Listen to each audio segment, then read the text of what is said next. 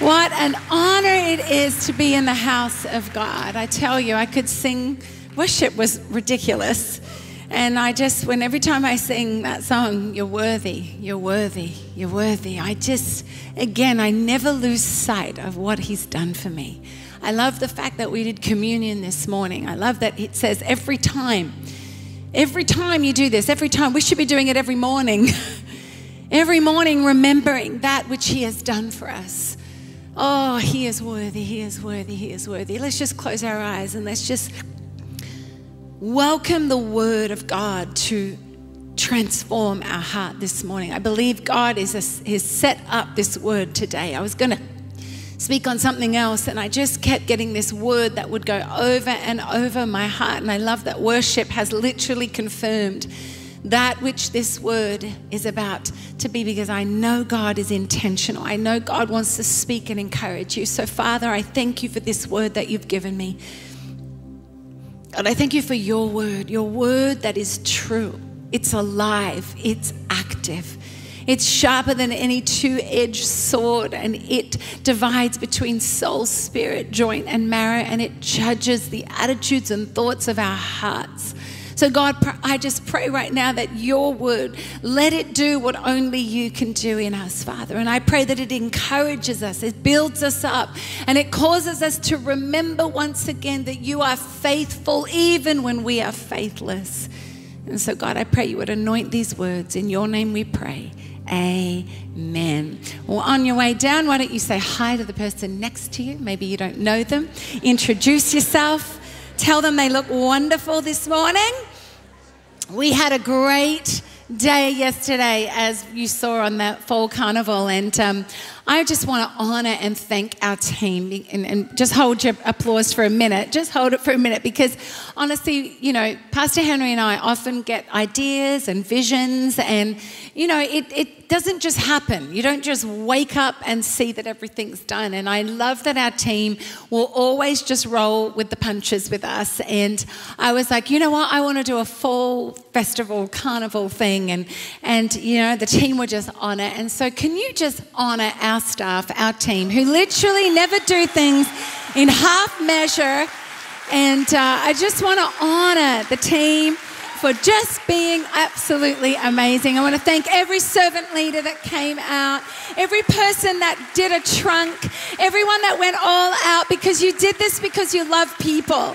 And it was just so fun. And even though the rain was annoying, it wasn't even like a wash. It was just annoying. Enough for me to have washed and blow-dried my hair the day before. And if you know my hair, it's frizzy. And so any humidity or any water that goes to it. And so I'm literally walking around with a rain hat all day yesterday. And everyone's like, who are you? I'm like, I'm my mother. Because this is what she would do. No shame. That rain hat over her head looking very weird. So I was my mum. God bless you, Lena. But we had such a fun day, and just really want to honour and thank our church, because I don't think we really understand what amazing people we have. But this word, I'm excited to share it after worship this morning. I love it when God confirms through worship. I always go, you're in the flow, guys. So Cody and Chantrice, in the flow. And I was just so encouraged. So I'm just going to read to you from Mark chapter 4, verse 35. It says, that day when evening came, he said to his disciples, let us go to the other side. Leaving the crowd behind, they took him along just as he was in the boat. There were also other boats with him. A furious storm came up, and the waves broke over the boat so that it was nearly swamped. Jesus was in the stern, sleeping on a cushion. The disciples woke him and said to him, Teacher, don't you care if we drown? He got up, rebuked the wind, and said to the waves, Quiet, be still. Then the wind died down and it was completely calm. He said to his disciples, Why are you so afraid? Do you still have no faith? They were terrified and they asked each other, Who is this? Even the wind and the waves obey him. Today, I just want to speak to you from the word, the thought, this one word that has been resonating in my heart personally for months now. But I was reminded of this word as I was praying, and I was actually preparing a completely different message, which I will speak another day. But I was preparing this message, and every time I would lay my head on the pillow, and I'm always praying, God, what are you wanting to say, your people? I don't want to say what I want to say. I want to say what you're saying to your people. And all I kept getting was this word that the Lord gave me personally in March. And I lived and marinated and studied in this word for myself, because this was a word for me. And I never brought it to the church because I knew God was speaking to me about a particular situation. And I remember I'd been going through a crisis of a personal situation, a personal family situation that was very dear to my heart, and it was causing me great distress. It was an internal personal issue that I really didn't disclose with very many people because it was very painful. And as pastors, I think sometimes you all think that we've got it all together and that we just soldier on, and we do that because we know how to encourage us in the Lord. But make no mistake, pray for your pastors, because we go through issues too. And we go through circumstances that are beyond our control. And we go through where enemy comes in to bring an attack on our families, and we need the Lord. And so I was going through this personal pain that I just couldn't see light at the end of the tunnel. And my beautiful friend, Pastor Stephanie Ike, had come in March to preach, and she didn't even preach on this topic at all. It was just an off-the-cuff statement that she made during her preach. But it was the word of the Lord that I needed personally at that time. And she just said, Jesus was unbothered when he was in the boat. And I can't even tell you, it was like the Holy Spirit just came with a word in my heart, and I just began to weep. And I felt the Holy Spirit say, Alex, I need you to learn how to be unbothered. I need you how to learn to be unbothered in the midst of a storm.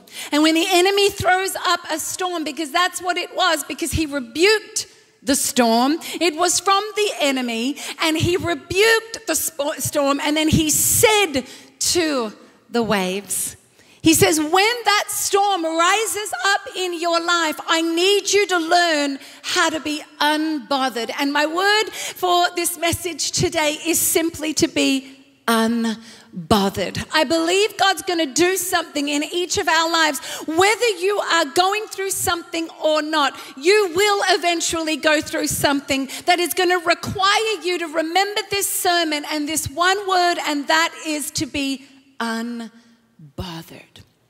I want to look at this text, and I just want to break it down. What does unbothered actually mean? It just means showing or feeling a lack of concern about or interest in something. A lack of concern, showing a lack of concern or feeling about something. I don't know about you, but when I have things out of my control, I'm not unbothered. I'm actually very bothered about it. It's so bothering that it takes up sleep. It takes up time. It takes up thoughts. It takes up stress in my life. It takes up action. It takes me thinking. I'm consumed by what is bothering me. And some of us get bothered about a lot of things. And sometimes so many things come and bother us. I feel like the enemy, this is what he loves to do. He specializes in bothering us. He bothers us in our ears. He troubles us. He disturbs us. He destroys our peace. He ruffles our feathers. He disturbs, and he causes worry, right? That is the hallmark of the enemy. He loves to bring anxiety and worry and concern. But as believers, we need to learn, just like Jesus was. He was teaching his disciples to be unbothered. Because Jesus was so unbothered by this situation. He was so unbothered about this situation that he was so dead asleep. Now, you got to think about these boats. If you've ever been on the Sea of Galilee, I have not, but I have seen pictures of people on these boats. But it's not like a ship like we have now. It's not like you're covered completely. I mean, when there are waves and wind blowing, water is crashing on in, and he's in the stern, he's in the back of the boat, and surely there is water coming on. I'm thinking, how is Jesus sleeping when there's water coming all over him? I mean, we just got sprinkled yesterday, and I was bothered about the sprinkle.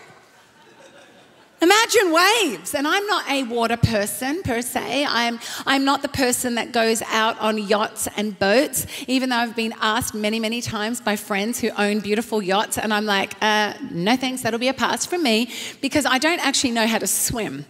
That's a fun fact about me. I don't know how to swim. And so for me, being on that boat, I would be absolutely terrified. I can't even watch movies about people sinking and drowning, and because it literally is, it's a distress to me. So I can't even imagine what these guys, but these guys, some of them were fishermen. They understood storms. They knew how to navigate storms, but yet I want to bring our attention, because again, every word in the Word of God is on purpose and it is for our good. And he says here, that day when evening came, he'd been preaching all day. He'd been ministering all day.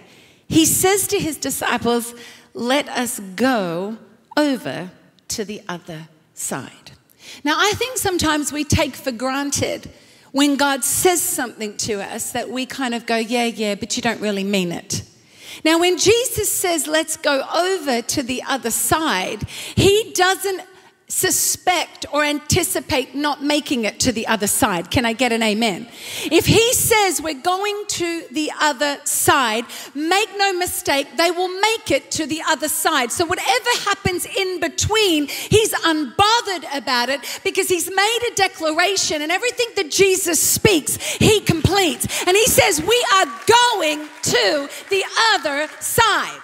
Now, for me in my life, when I was going through this pain, and I'm telling you, it nearly took me out personally. I wanted to give up. I wanted to lay down. I wanted to go, I'm done, because I was in the middle of a storm that took me out personally. And I remember this word when I heard it right here on this front row, Alex, I need you to be unbothered. And the reason why I need you to be unbothered, because I need you to remember what I said to you about this situation. And I look back over the years, for 17 years, I had a word in my heart about this situation. 17 years, the Lord said, this will be done. The word that was spoken over this particular situation is, we're going to get to the other side. I've made a promise. I've made a declaration that this shall come to pass. So did I say it 17 years ago? I said, yes, you did, Lord. Have I said it every year since? Yes, you have, Lord. Have I confirmed it in your heart? Yes, you have, Lord. So if I say we're going to the other side, then I need you to learn to be unbothered. What's he said to you? What's he declared over your life that right now you feel like you're in the middle of a storm? You feel like he has said something and it looks completely chaotic. I love that song where it just says there is peace in chaos. Peace in chaos. How do we have peace in chaos? See, this is something the world doesn't have. This is something the world doesn't know how to navigate. This is something the world does not show others. When chaos is all around, where there is a shaking going on, where there is a tremble in your life, do you have peace, or are you just like everybody else that's just caught up in the chaos, just caught up in being bothered and worried and stressed with anxiety and fear, and you're crippled and you shrink back? And what Jesus was trying to teach these disciples is how to be unbothered in the midst of a storm. And I'm talking about the storms of life that the enemy loves to throw at you. They come out of nowhere. But he said, let's go over to the other side. I remember Jesus saying the same thing in John 11 to his disciples when he got word that Lazarus was sick. And they said, Jesus, Mary and Martha are calling you because their brother is sick. The one you love is sick. And what does Jesus say to his disciples? He says, this sickness shall not end in death. So he chooses to stay a couple more days. You see, Jesus was unbothered about the situation. Everybody else was bothered. Everybody else was stressed. Lazarus is dying. Where is Jesus? I need him here, because if he is here, things change. And yet Jesus declared, this sickness shall not end in death. He was unbothered. He's like, he's just asleep. And the disciples just didn't understand, because again, he was doing something that he's wanting to teach his people, that when he declares something and when he says something, we need to learn how to activate the trust and the faith level, that if Jesus is unbothered about it, I need to be unbothered about it also. If he's unbothered, then I'm unbothered. 2020 revealed Jesus was unbothered, but we were bothered. We were so bothered. We were so distressed. We were freaking out. We were like, where are you, Lord? And Jesus said, I'm unbothered, because, sweetheart, we've been here thousands of years.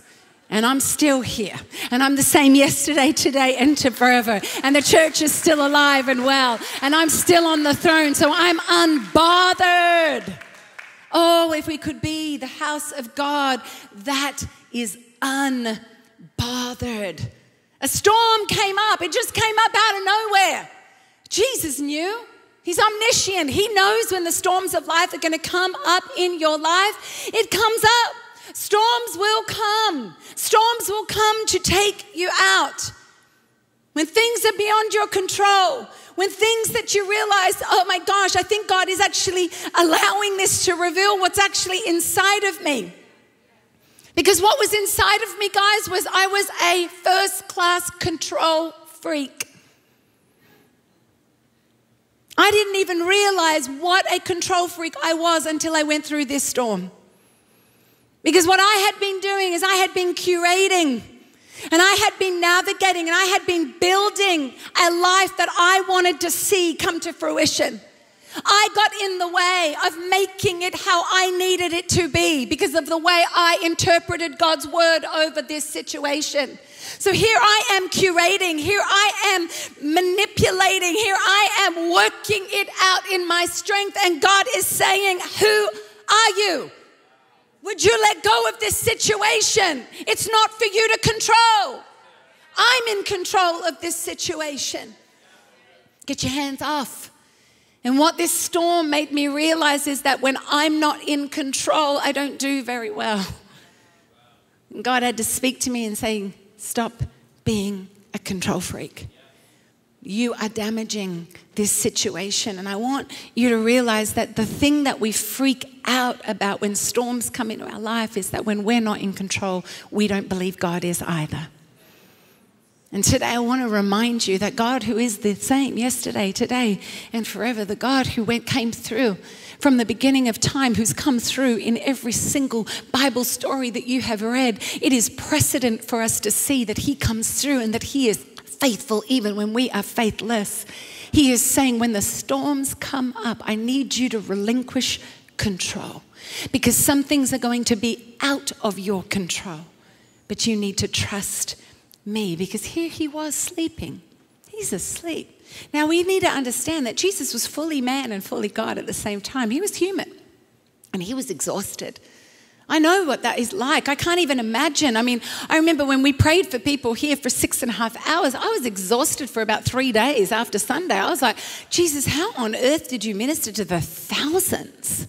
He would have been exhausted. He was a man, yet he was God. And here we don't understand whether he was asleep just because he was exhausted, because he was preaching all day, or whether he was just so unbothered that he was teaching the disciples a lesson.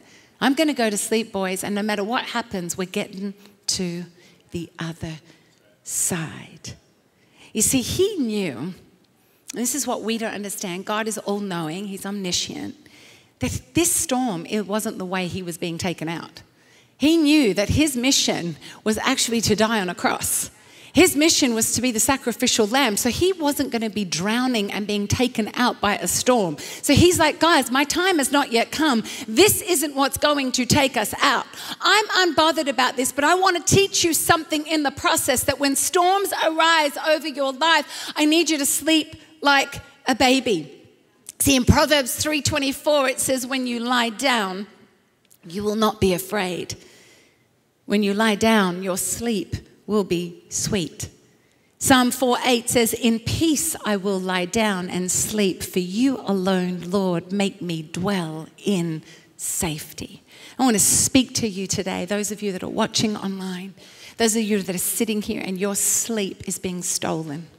Your sleep is actually ruining your life. Your sleep is meant for rest and for recuperation. There are some of you that are such control freaks that you don't sleep because you're sitting in bed worrying about everything. You're working things out. You think you are the master of your own fate, and your sleep is being robbed. You are insomniacs. You are so riddled with fear, anxiety, and pain. And I'm here to tell you today that God wants to break that over your life, because he needs you to learn to be unbothered. Sleep was a gift from the Lord to rejuvenate and regenerate your cells, your body, your mind, your soul. It's incredible. My husband was having a procedure on Friday, and he wasn't able to sleep through the night because he had to take certain medication through the whole night. And when we went to hospital Friday morning, they checked his blood pressure, and he normally has perfect blood pressure. And when they took his blood pressure, they said it was high. And she says, that's what lack of sleep does to you. It's not healthy. It's not healthy for us to lose sleep. But the enemy loves us losing sleep. The enemy wants us dull during the day. So what's he going to do? Have you toss and turn all night so that you are dull, desensitized, exhausted, anxious, weary, and you are not effective. Oh, he knows what he's doing when he causes anxiety. And I believe right now I'm touching on something in the spirit that God wants to break by the end of this service in Jesus' name. Because he wants us to be unbothered.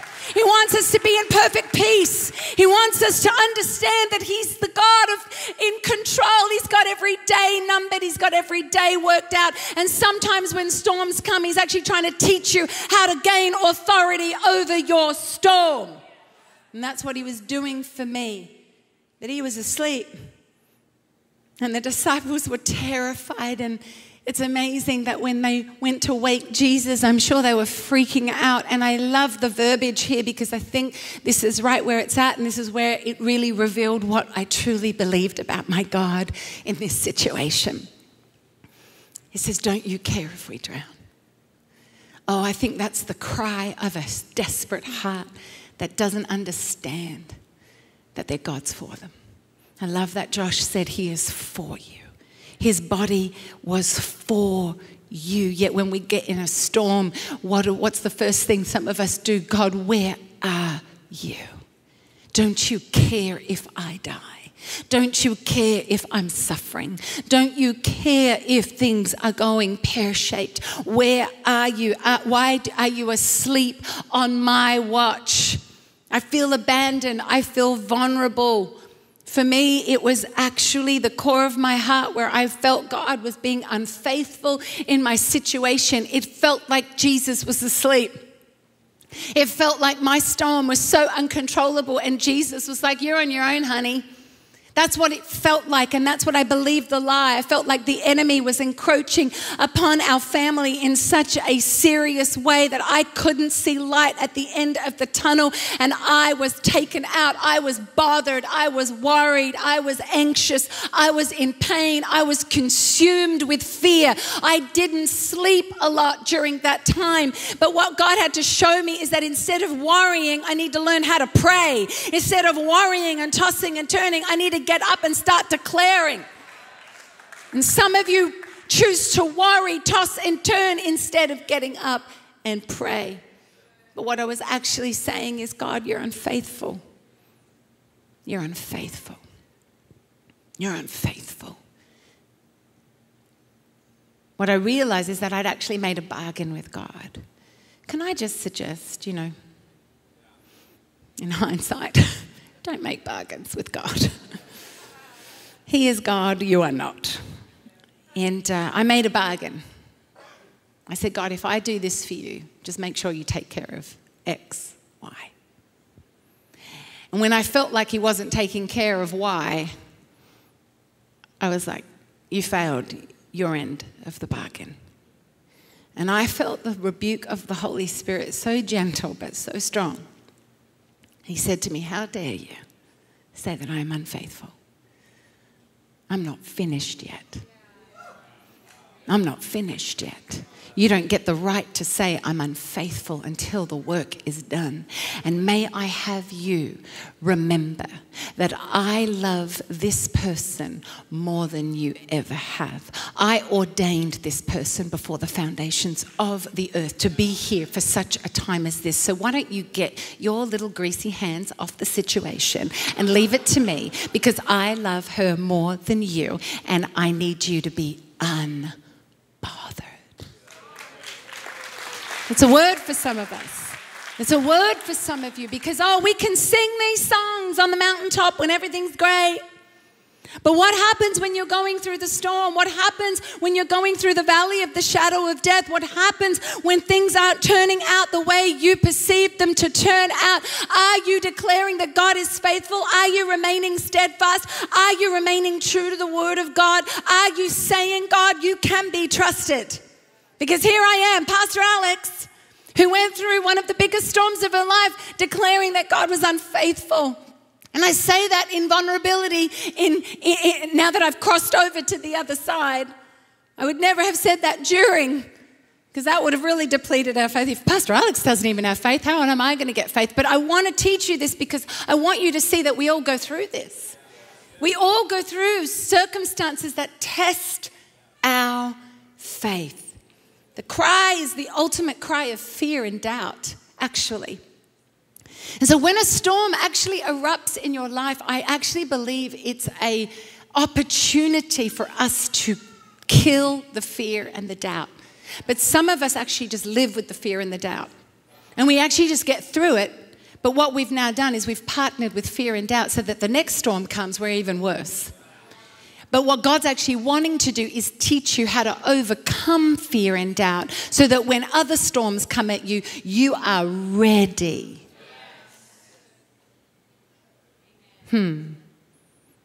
Unbelievable, hey? It's this abandonment issue. It's this issue that we don't believe God is for us personally, that we've got to deal with. You've got to get the root issue of why you feel like God's not trustworthy. And you've got to deal with it. And I had to deal with it right then and there. I had to repent. And when I repent, I felt God say, now I need you to rebuke the devourer, just like I rebuked the wind. And then he said to the waves. So he rebuked the wind, the thing that was causing the storm. And the effect of the wind caused the waves to try and take their boat out. And he says, now you get to speak to it. And what I had to learn is I needed to get in the posture of, number one, understanding that ultimately God is in control. Number two, that he told me and promised me that we would get to the other side. Now it was my job to get up, because I actually believe he was wanting the disciples to do this, because they had just witnessed the feeding of the thousands. They had just witnessed God do miracles. And he is literally like, excuse me, kids, do you still not have any faith? I've been in ministry for 27 years. I've been a Christian for 37 years. And yet there are still areas where my faith is developing and growing, and the Lord is saying, come on, Alex, where is your faith? So instead of going, well, I don't believe and I just can't understand, I've had to go to the word and go, okay, you rebuked the wind and you spoke to the waves. Therefore, I'm going to rebuke the devourer that is trying to cause chaos in my family, and I'm going to speak to this situation with all authority that you have given me, and I will command this thing to go low, and Jesus will have the final say. And so I would get up every morning, and instead of being in my angst and my worry and my fear, I began to declare I began to put oil every single place of my household. I would go and I would pray and I would prophesy and I would remind the enemy of who God is, and I would remind God of who he is, and I would remind myself of the fact that the promises of God are yes and amen, and no more fear, no more anxiety. But you know what happened to me in the process? I let go of control. And when I let go of control, you wouldn't believe it, but everything changed. Everything began to turn. Everything began to turn. And it's not like it happened the next day. It's not even happened the next month. But as I began to relinquish control, as I began to rebuke the devourer and speak to the storm, I changed. You see, so many of you right now are in a storm and you're wanting another person to change. You're wanting the circumstance to change. But actually what God's doing in and amongst this is teaching you. You need to change. You need to change. Because sometimes we are the issue. Sometimes we are the roadblock. Sometimes we are the stumbling block of the miracle. Because we are tying the hands of God by being in control. We're tying the hands of God when we're manipulating the situation. We're tying the hands of God when we're telling him how it should look. We're tying the hands of God when we are in somebody else's business, not allowing the Holy Spirit to do the convicting. And God's actually only ever asked you to pray and speak, rebuke and speak. Get into that prayer closet. And when he did that, the wind died down. It was completely calm. And he said, why are you so afraid? If the band could come. Do you still have no faith? See, the meaning of this whole parable is just that wherever Jesus is, you're going to be all right. Wherever Jesus is, he brings a calm. Wherever Jesus is in your storm, he's unbothered. And he needs you to be unbothered. He needs you to learn to relinquish control. And I know that so many people, the reason why we have control issues is because way back when our control was maybe taken from us, or we were in a vulnerable position where someone took control over us. And so now we can't trust the God, because most of my counseling, that when we get into those situations, the question everybody asks is, why did God allow this to happen? And if he could allow that to happen, then how can I trust that he will come through for me? But can I just open the door so that there's freedom in this place? God cannot change free will. He can't. And so if something bad happened to you because some person robbed you, stole from you, hurt you, that was their free will that went in to do that. God can't stop free will, but you know what he did is he brought his son Jesus so that he could save you. He brought his son Jesus so that he could heal you. He brought his son Jesus and the power of the Holy Spirit so that whatever the enemy meant for evil, he would turn around and make it good. You see, he rebuked the wind and he spoke to the waves. He had full authority that, hey, enemy, I've got an assignment. Because the reason we've got to get to the other side is because there is a man riddled with a legion of demons that needs me. And God knew that I needed to get to the other side, not just because we wanted to go on a joyride. There was a mission of mercy on the other side. And what I've learned is that my battle of the storm was so that I could have authority over a generation. That when I see the enemy robbing kids of their freedom of mind, of their torment, of their anxiety, their pain, that God was showing me that I can have authority. If I can have authority over in my own family, I'm going to have authority for a generation. And Jesus had authority over the storm in his boat so that he could have authority over a legion of demons. And he was teaching the disciples, remain unbothered. Be unbothered. With every head bowed, every eye closed. I believe Jesus wants to actually deliver people of fear and worry. It might even be the smallest thing. But even the smallest thing, like a pebble in your shoe, can totally ruin your day. When you walk every step with that little pebble in your shoe, you feel it. It's all you think about because you're like, I just need to get this pebble out of my shoe. And this is what the enemy loves to do. He loves to throw things at us so that we are distracted and we're consumed by the storm. But I believe God's wanting to raise a generation. He's wanting to raise an army that is unbothered so that the world, when it looks at us, says, I know what you're walking through. I know personally what you're going through, but yet why do you seem unbothered? It's almost the most random, and it's because God wants to show that there is peace in chaos, that He is our peace, that He is our calm. And so I'd love for all of us to stand right now, and if you are walking through a storm, or anything that I actually even preached at, because I could have said one off-the-cuff comment because that's what the Holy Spirit normally does, but it resonated with you.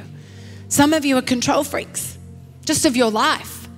Some of you don't sleep. I know that was the word of the Lord. I know when I was praying that He wanted to fix and break open people's insomnia and anxiety and fear. I know that this is actually a deeper root cause and God wants to deliver, and I have full faith that He wants to do that if you respond to Him, but the key for me was that I had to repent because I was taking control where I had no business taking control. I had no business, even though sometimes we confuse love with control. But have you noticed that God is love, but He never controls us? Have you noticed that God's unbothered even when we choose contrary to Him? You don't see Him in a fret and a frenzy. Oh my gosh, they've sinned. What am I going to do? He's just there, ready and waiting with arms open. God's patient. He's kind. He's good. And if you need to respond to this message for whatever reason, because the Holy Spirit has been moving on your heart right now, raise both hands to heaven. Both hands. Both hands. Oh, I can just feel His presence right now in this place. Close your eyes. Hallelujah. I knew this was the word of the Lord. I knew this was the word of the Lord. The word of the Lord wants to come and break the shackles over you. He wants you to now just let go of control. He wants you to actually relinquish it, actually let it go. And some of you have to just repent and say, God, I'm sorry for being the Lord of this situation. I repent for taking control over my finances, control over my family, control over my marriage, control over my children, control over my work situation, control over my future, control over this, even the sin in my life. I'm trying to fix it. And I just need to relinquish control. So I repent in the name of Jesus. I repent for being the God of my situation at night, tossing and turning and thinking that my worry is going to work it out. I relinquish control. I yield. I repent. I need you to say this. Don't let my prayer, because my prayer is for me. Your prayer is for you. Say it out loud. Say it out loud. I repent. I yield. I repent for my control. God, I need you to show me how to be unbothered.